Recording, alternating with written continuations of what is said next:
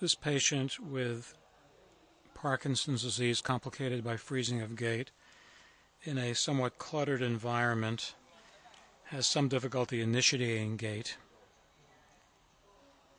He also exhibits episodes of start hesitation, such as while turning or in the middle of walking down a corridor.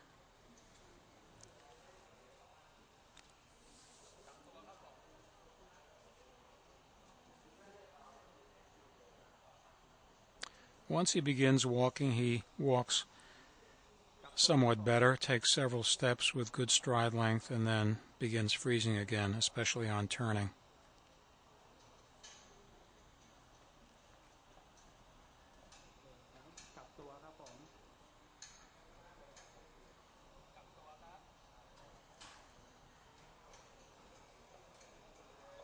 At times he can walk quite rapidly, somewhat unpredictably. Does not slow down as much on pivoting as he did earlier in the clip. Once again, much more normal appearing gait.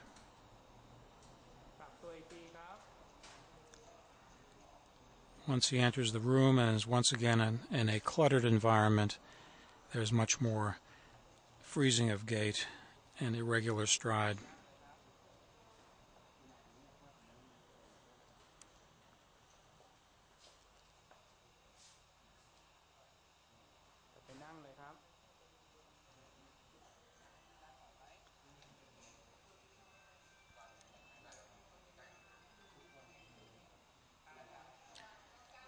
With use of an inverted cane, which he's asked to step over, there's no hesitation in initiating his gait.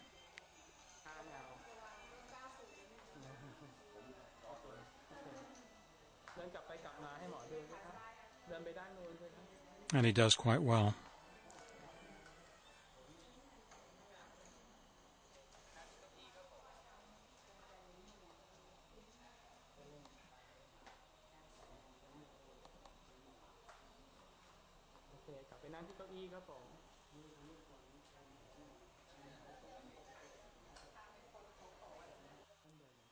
Clip 2 shows another patient with freezing of gait demonstrating the use of a cane which has been fitted with a crossbar that lies across the patient's bath and allows him to step over it in order to take his next step.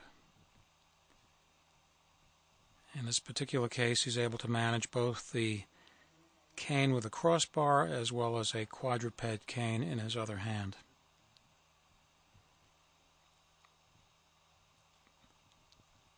Now we can see that turning in place is facilitated by the use of the crossbar.